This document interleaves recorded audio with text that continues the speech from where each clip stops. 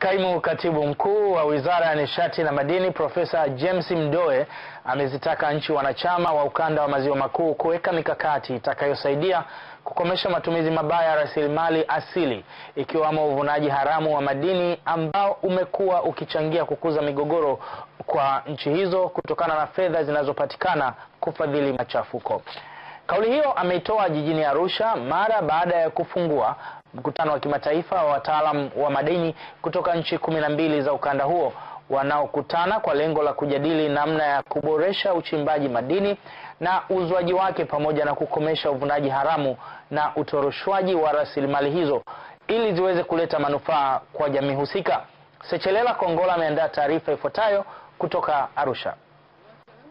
Kutoka nchi 12 wanachama wa nchi za maziwa makuu wanakutana jijini Arusha kwa siku 3 katika mkutano wa 15 kujadili na kupeana uzoefu utakaosaidia kuondoa tatizo la uvunaji haramu na utoroshwaji wa madini katika ukanda huo. Katibu mkuu wa mkutano wa kimataifa wa nchi za maziwa makuu Balozi Zakari Muburi Muita amesema mpango huo ulianza mwaka 2004 baada ya kukithiri kwa ukosefu wa amani katika ukanda wa maziwa makuu ambao kwa kiasi kikubwa ulichangiwa na baadhi ya wavunaji haramu wa madini kutumia vibaya fedha wanazopata. Walikutana Dar es Salaam na kutoa nia ya kukabiliana na ukosefu wa amani na maendeleo katika eneo hili. Baadhi ya changamoto ni uvunaji haramu wa mali asili katika eneo hili na fedha zinazopatikana kutoka uvunaji huo haramu zinachangia vikundi haramu vinavyopigana na serikali hasa mashariki mwa nchi ya demokrasia ya Kongo.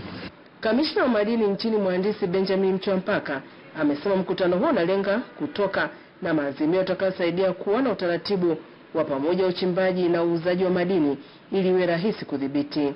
Kwa hiyo kutakuwa na cheti maalum ama utaratibu maalum unaitwa certification mechanism ya chimbo kwa mujibu wa taratibu, yauzwe kwenye mkondo halali na yanufaishe nchi husika ili nchi ziwe na amani, kusiwe na vikundi vilivyoko msituni vyenye nguvu vinavyopata nguvu hiyo kutokana na fedha za kwenye madini. Katibu mkuu wizara ya nishati na madini Profesa James Mdoe amesema kuna umuhimu wa nchi zote za ukanda huo kuweka msukumo wa pamoja wa kukomesha tatizo hilo ili wananchi na mataifa hayo yaweze kunufaika na rasilimali zao.